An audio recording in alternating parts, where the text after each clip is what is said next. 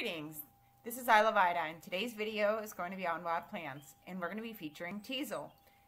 The information provided in this video is for educational purposes only. I am not responsible for any allergy, illness, or injurious effect that any person or animal may suffer as a result of this information. Do not rely solely on this video in making an identification. The decision to use any plant is your own responsibility. Make sure to identify properly, use the right plant parts, and that includes using it at the right time of the year. Pick from a safe place and use your common sense. Always seek the advice of a health professional when dealing with health issues. This video is not giving any medical advice, and no information in this video is intending to diagnose, treat, or make any mentions of items that may cure any diseases. Also, make sure that you keep all plants away from children and pets, and note that any plant can be toxic if misused. Please do your research, and I do wish you the best. Being outside is one of the great joys of life. Today's video is on Teasel. So here's a few pictures before we start looking at the video, and here is just a few notes that we got to talk about before we get started. The genus name, Dipsacus, is derived from the word for thirst for water, and it refers to the cup-like formation made where the leaves merge at the stem. Rainwater often collects in this receptacle. This plant is a biennial. You may see it listed as a perennial, but in the eastern mid-Atlantic region, it is a biennial.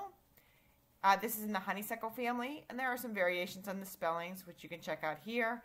And this plant has prickly stems and leaves, as we shall see, and you may have seen in the previous photos. The plant of the month is Teasel, Dipsacus fullonum. It's also known as Fuller's Teasel. It's a non-native plant, and it's considered an invasive species in the United States. Thus, there's no issues with overharvesting if one chooses to forage for it. Teasel is an herbaceous biennial, sometimes a perennial depending on where you live, and it grows in meadows, fields, and along roadsides. The maximum medicinal benefit of the root is obtained by harvesting at the end of the first year or early in the second year before the spiny stalk of lavender flowers appears. It is a rosette in the first year and grows up to 8 feet in the second year. It is claimed that the young leaves of the first year plant are edible, but one needs to be careful as the plant has thorny spines. I have never eaten this plant, and its edibility is disputed. Modern herbalists, like Matthew Wood, are looking at this plant as a possible treatment for Lyme disease and for its other antibiotic purposes. If you want to check that out, you can sign up for my newsletter. This information is provided there. We're going to go through and look at some videos and some of the photos that I have of this plant.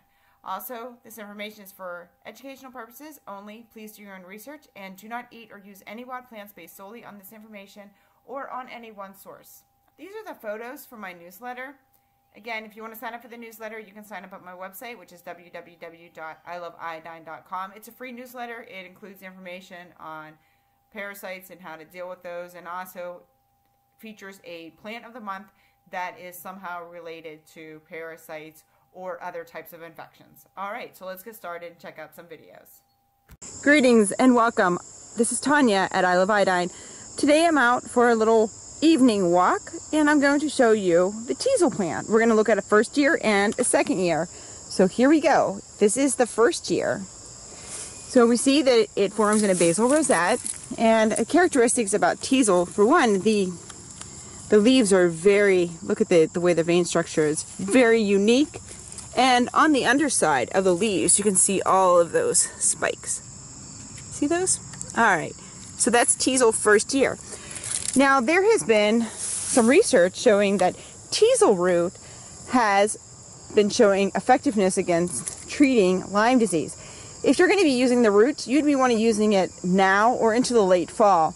Because when we go to the second year plant, we're going to see that it grows into a central stalk, and all of the root's energy is going to go up into the flower and into making the seeds to carry on the reproductive cycle. So again, this is when you would want to be looking for the Teasel if you were going to harvest the roots. So let's keep going, and we'll go find ourselves a second year. We didn't have to go too far. Here's actually a second year. It's already gone. It's you know, past its prime times the nth degree, but this is what you'll want to be looking for. And when we look at some of the pictures that I have that are in the newsletter, and I'll also include them at the end of this video, we'll see what it looks like when it's in its prime. Here we see a very tall second year Teasel. Try to see some of the characteristics. Again, this is past its flight. Ooh, that was a grasshopper or something. Wow, sorry about that, grasshopper. And anyway, we see the very sharp spikes. They call this teasel because they used to use it, according to legend, I guess, to tease out maybe sheep's hair, something like that. Anyway, it can get to be very, very tall and has a very thick stalk there. We'll go over some of the characteristics when the latter part of this video, just so you can identify it. And the flowers, when it does happen, they have these little purple ones. We'll see some pictures of those because we will not find any today. But what we did find today is the root that you would want to harvest from the first year plant. And this would be about the time. So when you're looking for that, you'd want to be looking for the second year, because then that will help you make a positive identification.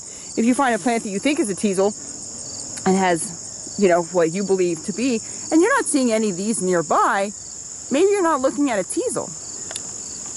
Here is another specimen of the teasel, of course. It is third week of September, and it is done for the season, but at least you get to know what it looks like. Plus, if you know your area and you see this, then you know next year what's going to be growing around your area. Also, we're kind of in a damp area. We see all the cattails growing, a lot of jewelweed through here. There's a little bit of boneset, some Canada thistle. We're not going to be getting too close to any of those, just an idea of what you're going to see growing in the same habitat. We see all the jewelweed there, the spotted touch-me-not. Of course, we have some goldenrod here as well. And look at all of that teasel. Wow, that is a lot. All right, well, let's get on to the next phase of it. Thanks so much, and as promised, here's some additional pictures of teasel. So there's my hand to give a kind of a size thing, but I think you may figure that out from the video that we saw. I really like this plant. So here we see some of the first year plants. So hopefully you have teasel growing where you live, and then you can go and check it out. As we see here, we see it shooting up its stalk here. This will be early in the second year. And over here on the right, we see some wild lettuce intermingling through here, growing in. I like wild lettuce. There's so many different varieties of wild lettuce around where I live. Alright, so here's teasel in July. We see that we have the little lavender flowers. Very, very beautiful. And we see the spiny stalks. The leaves have a lot of structure to them. And here we see teasel in August. As we see over here, it's getting ready to go. And in some locations, it had already actually gone to where it's getting ready to go to seed. These were taken in 2 different parts of Western Maryland. And here we have it going to seed. Anyway, that concludes the video. I hope you learned a little bit about teasel.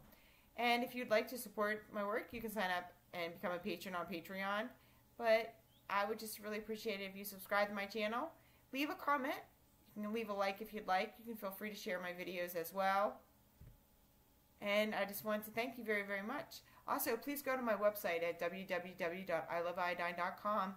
And you can sign up for my free monthly newsletter that I feature a plant of the month, and I do provide information on intestinal parasites and other types of parasites that we all need to know about, because most people are infected and don't know. Anyway, peace and love. I am out.